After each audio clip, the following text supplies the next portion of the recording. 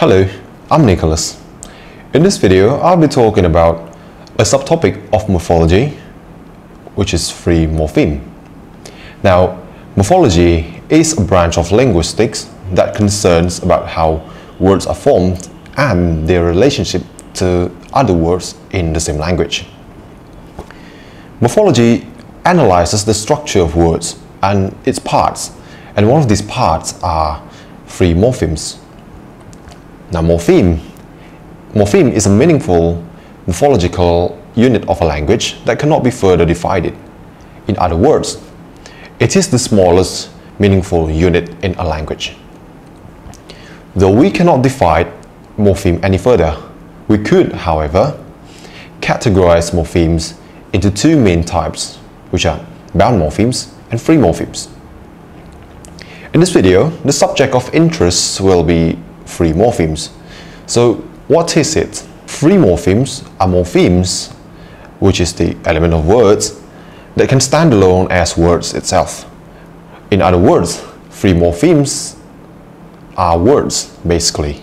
Free morphemes are sometimes also called unbound morphemes or freestanding morphemes. Many words in English are indeed a free morpheme. Say, for example, the sentence, I need to go now. Now, if you look closely, we notice that all the words in the sentence, I need to go and now, all can stand on their own. You can say I, and it has meaning. It means I'm referring to myself, I. And then need, it could stand on its own. You could say need and it has a meaning, right?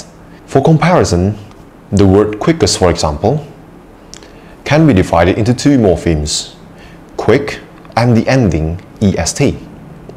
Now, we'll take a look at this example. Now, this quick and est ending are both morphemes. The difference is, quick is a free morpheme, just like the one we have discussed earlier, and the ending est, which makes the word superlative, is a bound morpheme, meaning that the ending est cannot stand on its own and have a meaning.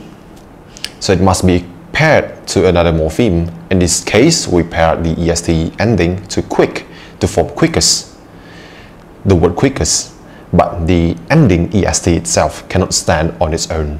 Now you may have realized, oh, so free morphemes are basically root words and they are single syllables.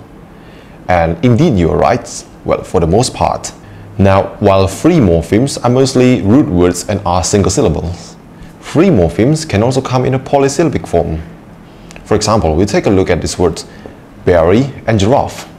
Now these two words, berry for example, although it is a two-syllable word, we cannot divide berry any further. For example, we say bear and re, that wouldn't make any sense. It must come together as berry to become a meaningful word.